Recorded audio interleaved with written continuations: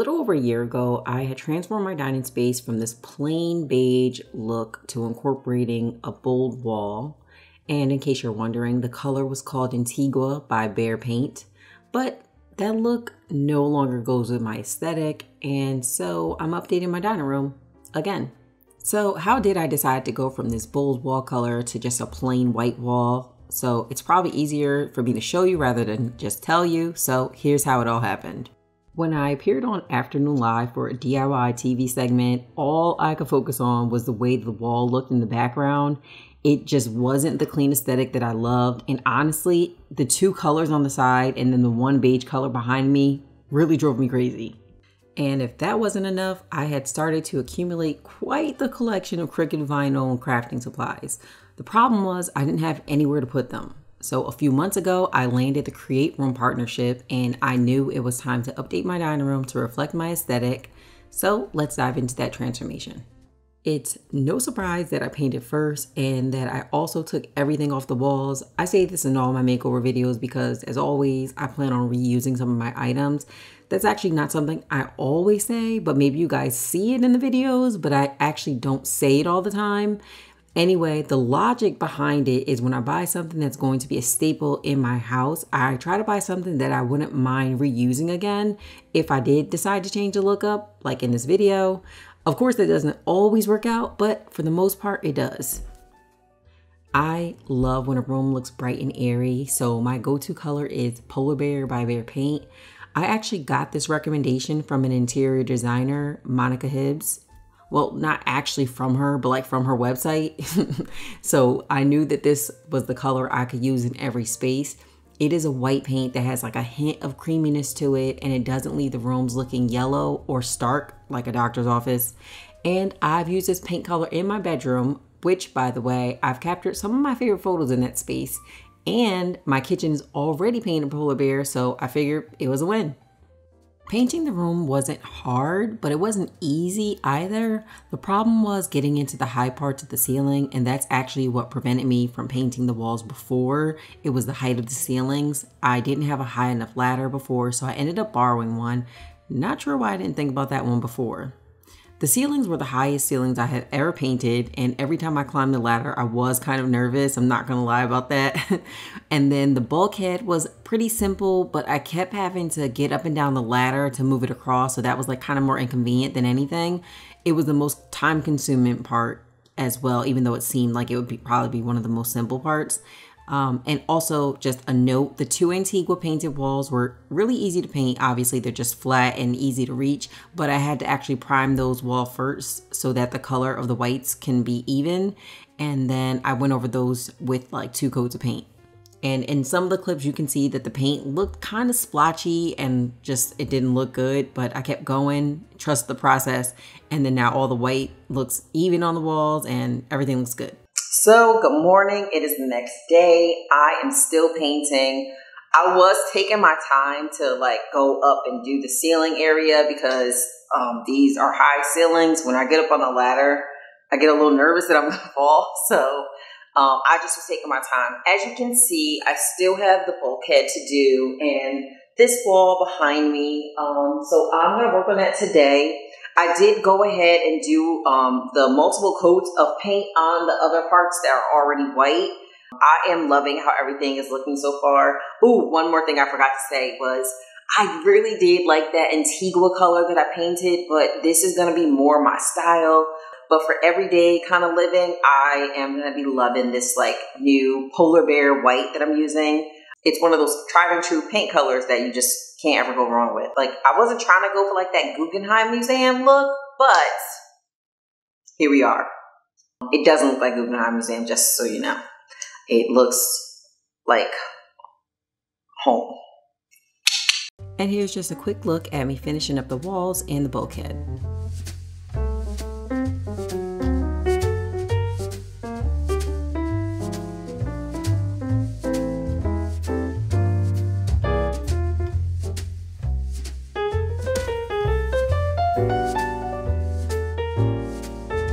A few months ago, I did not have a craft room in my house, and when I started partnering with Cricut, I was actually using the back of my dining room as my crafting space. And so now with the Create Room Dream Box, I have my own amazing space to do all my creative things. I've been saying that in my last few crafting videos that I felt like I didn't really have a setup to do crafting videos, and now I do. I'm able to stay highly organized with all these compartments. It is a major organization storage box that I really truly love like so much because it literally keeps me on track and I can organize all of my supplies. I do all different types of like creative things. So it's not just like one type of craft that I do. Of course, I do DIY. I like doing home decor, but I also like exploring and doing other activities too. Playing with glitter and, you know, making stickers and stuff like that. So I'm able to organize all those things in this Create Room Dream Box. Before, I was wondering where my scissors were. Where did I put the glue I could have sworn I had? Like, I couldn't find my pens. I was literally looking for like the most basic things that anyone pretty much has in their toolkit. I couldn't find it because I didn't have anywhere to put them. So now I have this in my dining room, and of course I love it in my dining room because it is my workspace and that's where I've been doing like my creative videos anyway, so it just made the most sense. But also one major factor is that when it's closed, it basically looks like a cabinet, and that's what I was going for in this space. When it's closed, I want it to look like a real dining room, and when it's open, you know, I'm doing my thing. So if you guys are artists or crafters or even small business owners, this is like a game changer. If you guys are interested, I do have a link to that Dreambox video and you can see me assemble the whole thing from start to finish. And I have an affiliate link in the description box with a discount code. So if you guys are interested in getting one, you can check it out. So the sideboard used to be white, and when I first painted it a while ago, I made a few mistakes on it. As you can see, it's like all scratched up on the top. I ended up painting it black with enamel paint. I changed out the hardware and it looks like a completely different piece of furniture. I also have this full video on my channel if you're looking for tips on painting laminate furniture. I'm also moving this to one side of the dining room since I now have the Dream Box for the other back corner.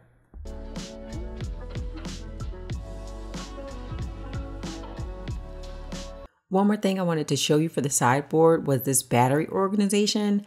I keep mine in the bottom drawer because we kind of always need batteries around here. So instead of them being in boxes and loose and all unorganized, I'm using this plastic tray to sort the different size batteries. Honestly, I don't even know why I didn't do this before because it makes perfect sense and it makes finding batteries 1,000 times easier. And it's really nice to have a nice organized sideboard drawer now.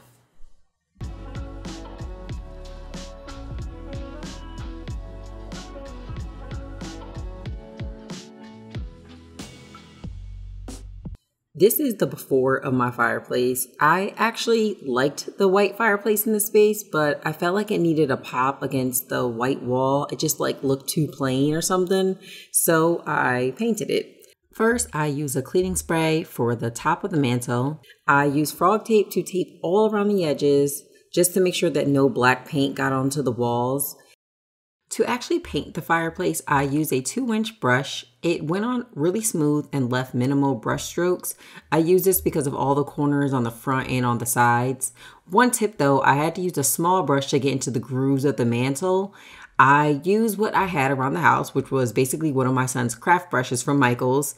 To paint the flat side of the surface, I used a 4-inch foam roller for the top and the same brush for the underside. And if you didn't already guess, I reused the same enamel alkyd black paint that I had left over from painting the sideboard. It would just match a sideboard exactly, and because enamel alkyd paint dries hard, I thought it would be perfect because sometimes I do like to put things on top of the mantle and I didn't want to risk anything chipping. Something felt off about the gold trim that was on the fireplace. I don't know if it's because it was like shiny or something. It just didn't look right. So I decided to spray paint it a matte black to give it a more modern feel. I used Rust-Oleum in a flat black. I needed about 2 coats for this and I made sure I spray painted it from every angle.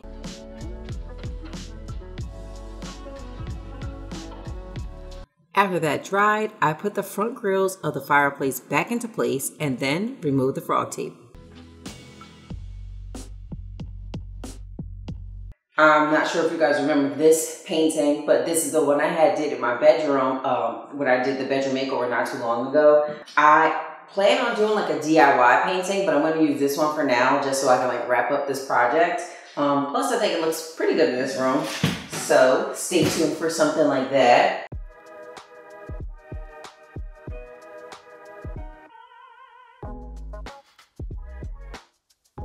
I have been wanting to install sconces on either side of the fireplace since my last dining room makeover. If I knew then what I know now, I would have installed these wireless sconces a long time ago. So basically how I install them, it's super easy. I measured the same distance from the painting and ceiling so the lights can be even on either side of the painting.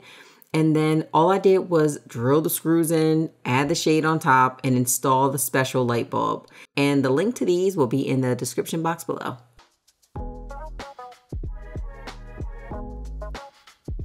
And one last thing, these come with battery powered operated lights. All you do is charge them with a USB and use a remote.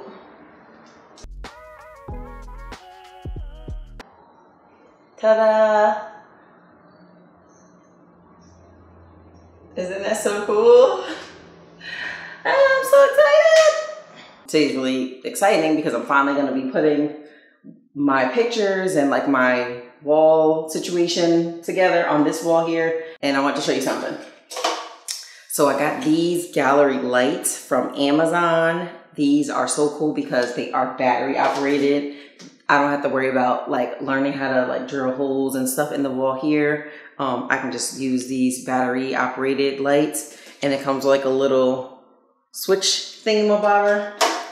And I really want to just show you guys the back too. So you see the back, this slides down.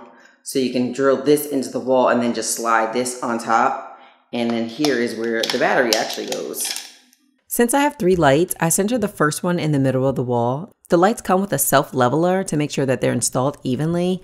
Once everything was drilled into the wall, it was easy to slide the cover on. Then I put up my extra large gallery frame. In case you're wondering how I made this frame on a budget, this is how I did it. Instead of using traditional frames, I grabbed extra large poster frames from Hobby Lobby at 50% off. And then I grabbed this extra large poster board from Michael's to create a faux matte look. I used an extra piece of paper to create a cutout where my actual photo would be. I trace around it with a pencil and then use a ruler and a craft knife to cut out the shape. I printed an 8x10 photo on my Canon Pro 100 printer and used tape to secure it in place. Once I flipped it over, you can see how nice the faux matting looks. The poster board is perfect because it comes with a plexi plastic style front instead of glass. Everything is layered just like a regular picture frame. The black edges slides onto all 4 sides and it keeps everything in place.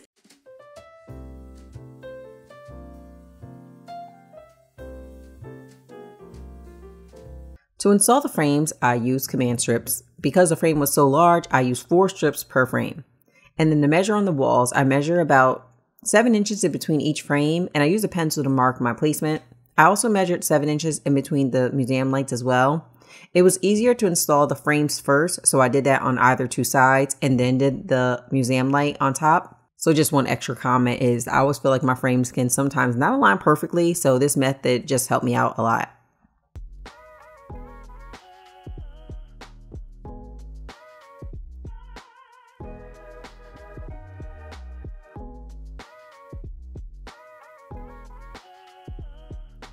I've come to the realization that I'm basically the queen of overthinking. I've been working on this dining room for probably a month, and obviously it's not that much stuff in here, so it really shouldn't have took me that long. But like I said before, I'm the queen of overthinking, so every little thing I was just like procrastinating on and overthinking. So anyway, in today's video, I am finally getting to the last part of the dining room. This is like the home stretch of it all. And I'm going to be working on this DIY mirror that I have planned out. Originally, my design was extremely complicated. And again, I always do this. I always make some sort of complicated design in my head and think of a way that I can do it the easiest. This time I went full on simple. Well, that's not true. This time I went almost simple. So simple enough where I can accomplish this probably in one day, 2 days. So with that whole spiel, let's get right into it.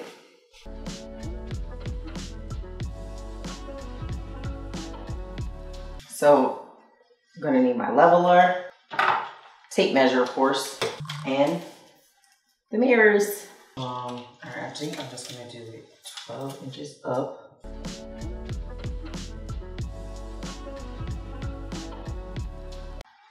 Okay. All right, so I kind of got like a semi frame here. So I think I'm gonna get some tape around and see the size that it will be. 1, 2, 3, 4, 5, 6. So 6 across. All right. First, I taped up the wall with painter's tape for size reference. I had already measured how many mirrors can fit across so it can be centered above the sideboard. So I basically opened up a bunch of mirrors at once so that it was easy to install each one pretty quickly. The mirrors came with adhesive tabs, so I used those. I also used the tape on the wall as a guide when I was sticking the mirrors to the wall. I wanted to just make sure that they were straight and level.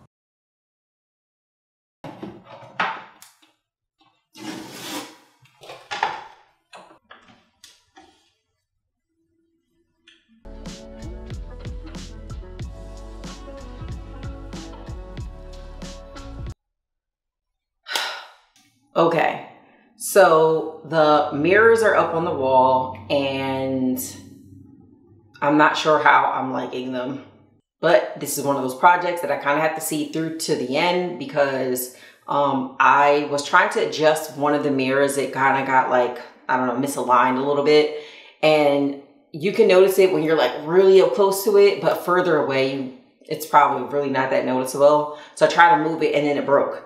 And then some of the paint came off. And so I was like stressing about it and I had to just step away from it. I got really nervous and I wanted to like finish that part, so I didn't record it, but that's why I'm just kind of talking about it now. Anyway, I'm actually just gonna get ready to do the frame part of it, and this was one of my ideas about doing the frame part of it. So I'm hoping the frame really pulls it all together and allows it to look the way that I had originally envisioned. But at the end of the day, if I don't like it, I can change it in the future. That's like the beauty of being able to switch things out, right? And find a mirror that's extremely heavy and get it professionally installed.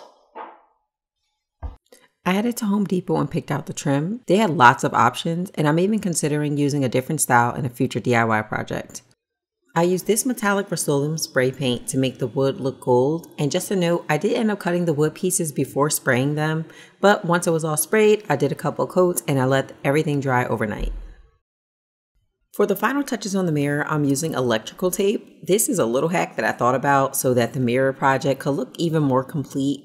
I'm covering all the lines where the individual mirrors meet, and I had to finish some of the parts the next day because I actually ran out of electrical tape and all the stores were closed. Since it was the next day and the trim was dried, I installed it just underneath the mirrors and all around on all 4 sides. Then I used my brad nailer to secure it into the wall.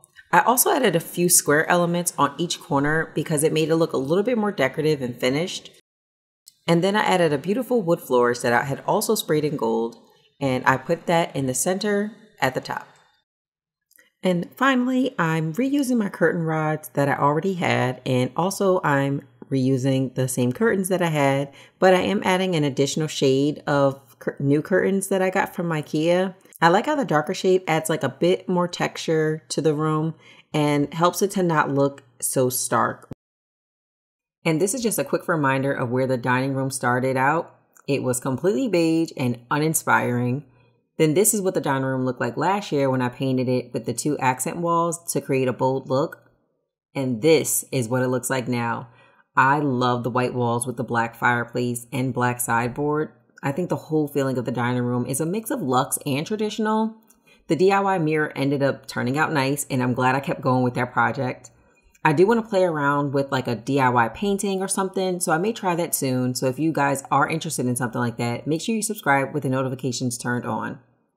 One comment about the curtains, I may change it in the future to sit even higher, but for now, what I have works. I love how the dream box fits seamlessly in a space, whether it's opened or closed. You don't know what it is until it's open, and even then, when it is open, everyone that comes over loves the look of it. The gallery wall with the museum light is probably my favorite decor feature in the space. I was inspired by high-end gallery walls, but I wanted to do mine on a budget, and I love the idea of using the plexiglass instead of real glass, or the plexi plastic, or whatever you want to call it. And I'm really happy with the way that turned out. If this dining room makeover inspired you in any way, let me know in the comments below. And if you're looking for more room inspiration, I created a playlist for you to watch at the end of this video. And I'll see you guys in the next one. Peace. Everybody in the video, give mommy 1,000,000,000 subscribers. See you later, alligators.